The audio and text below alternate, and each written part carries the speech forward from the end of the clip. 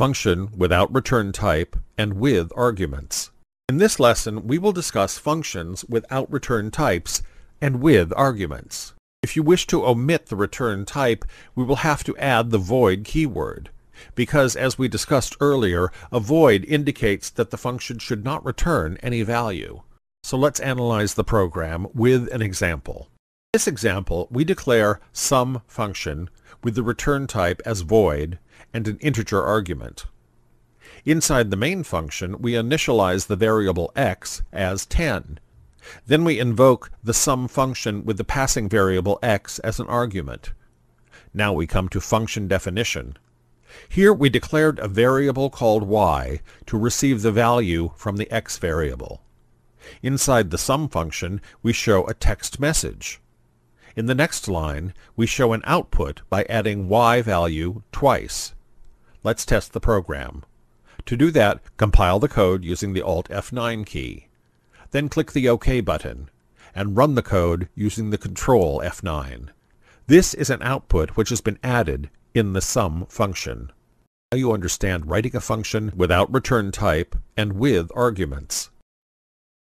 Function with return type and arguments.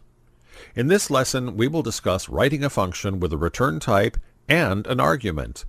In this type of function, we can pass the parameters as well, and we can return the values immediately.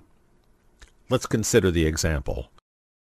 In this sample code, in the function declaration, we mention the return type and also an integer parameter. Inside the main function, we declare two integer variables called x and y. Here we show a text message. And we give input to the variable x using this scanf function. In the next line, we assign the result of sum of x to the variable y. Otherwise, the garbage value is stored in the y variable. When the sum of x is encountered, the control goes to the function definition. Here we receive the value of x, which is passed from the main function. And then we add by a value twice and return to the main function. Finally, we show an output using the printf statement. So you can understand this better, we'll run the program.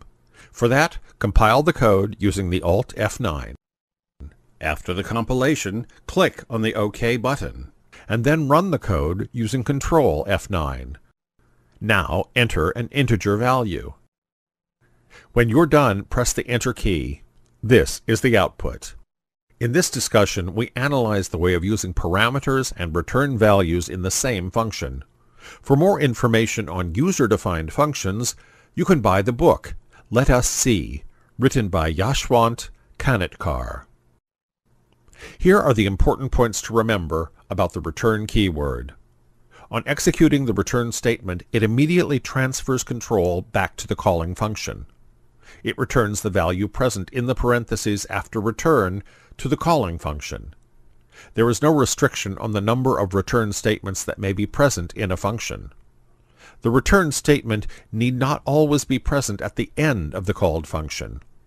A function can return only one value at a time, and we can return only the particular type of value which we've specified as return type in the function declaration. The return keyword can be used in various manners like this.